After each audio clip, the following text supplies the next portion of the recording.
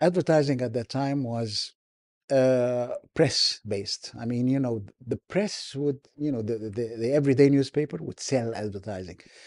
TV advertising was animation, cartoon, بزازة ريري، يا حلاوة السخان كله ضمان وأمان.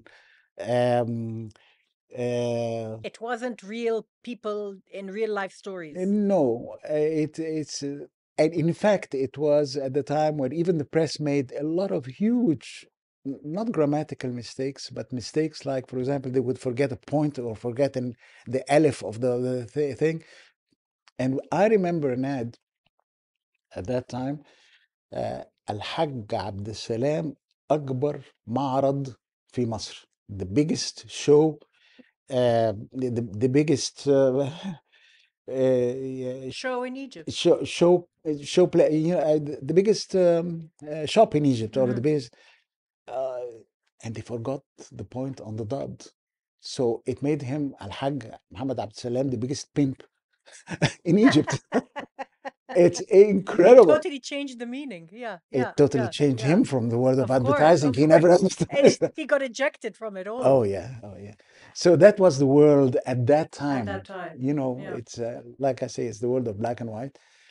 And then I went into television, and then things, with the mindset of somebody who can play foreign jingles, but transposed into Arabic jingles. And for me to think about that, the what is imagination? It's the unconventional thought. It's the other angle. It's the enemy of the ordinary, whereby things can go out of the tunnel they have and extend their aperture uh, and dare to go into the uncommon sense, if you will, the logical of the illogical, and I took that as fascinating, because I always get fascinated. I'm equally fascinated by the intelligence of people and their wit, equally fascinated by being dorky or being unintelligent.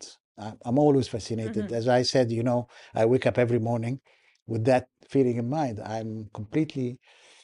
I look at people and go into this world of how are they like this, and this is how I went through that. Every person is a product of their own environment, and so they form their opinion because of the 2,000 people they have really known in their lives, while we are 8 billion people in this world, and so that showed me how limited we are in our knowledge and our view of things and our opinion. Yeah.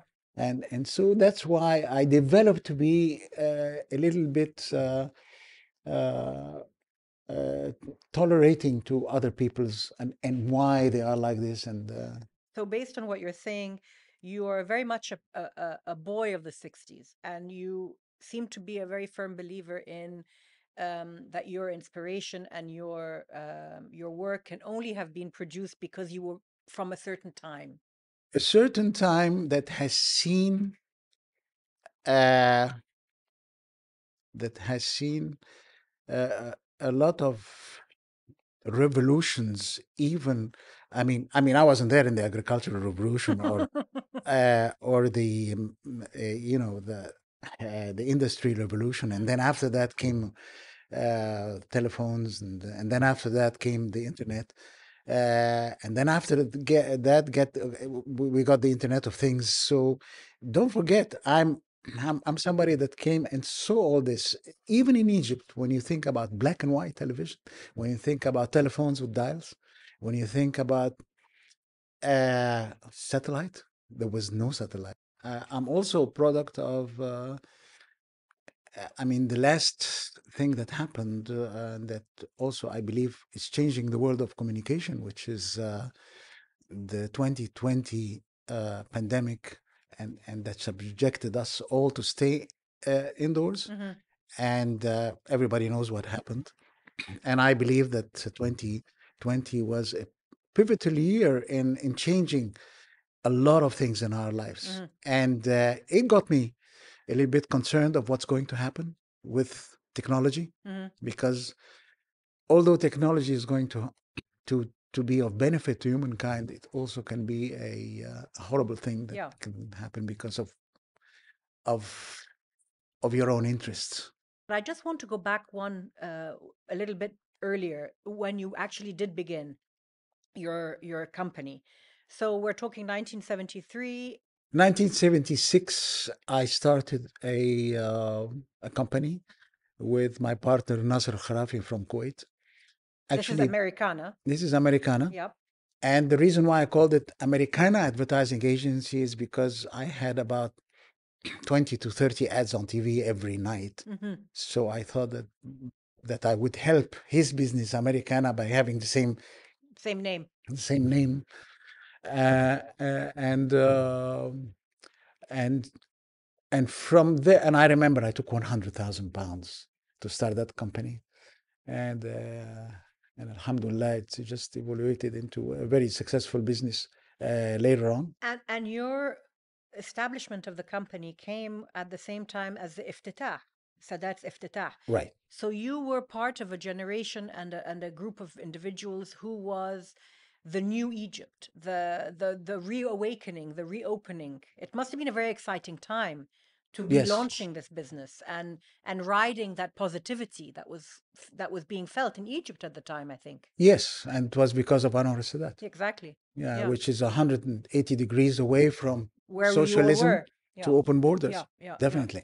Although the open borders, I mean, everybody makes mistakes. I mean, once you embark on that direction, the opposite direction, of course there is going to be consequences, but that doesn't mean that it's supposedly bad. Hmm. I mean, it's because there are a lot of people who come and say, that it's just too quick, all of this. Yeah. This was a natural evolution of Egypt. In the 80s, obviously, there was the big awareness of political Islam in Egypt. Were you conscious of it in your work? Were you conscious of trying to counter that in your messages? Were you trying to convey that there is another way in your messages?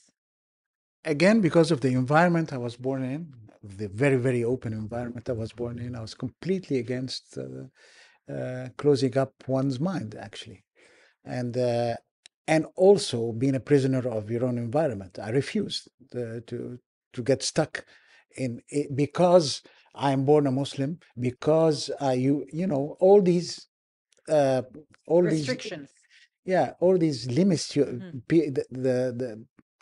the world has imposed on you, or humanity has imposed on you. It's uh, the ability of seeing a wider angle was not was possible for everyone. Um, uh, and and uh, and and and there's no fear into going into that world. I'm somebody who would jump in the ocean and look for the safety thing, ring, And your opinion on the Egyptian character, because I always think of Egyptians as inherently positive, want to have a good time, not very serious, but in a good way, not in a bad way. And so a philosophy or an ideology like political Islam, in my mind, would never stick long term here because we like to have fun. What do you think of that? again, you're speaking about, within the realm of your own environment in which you were born in, and because you, Malak, have been subjected to the world, Yeah. to a global existence. It's not the same here. It's think about. I'm not thinking of myself. I'm thinking of the average Egyptian. They don't want to be told what to do. Well, nobody likes to be told what to do, but it depends on what it depends very much uh, if you are in a time of need or not. These people are, if you're extremely poor, if you never have been given the chance to have to speak your own mind, so of course you listen to people. Of course you will go and seek advice. Now, if you go and seek advice from somebody who's good, fine. If somebody who's wants to manipulate you uh, through imagined things or or religion or everything, that's the bad thing. But it's normal.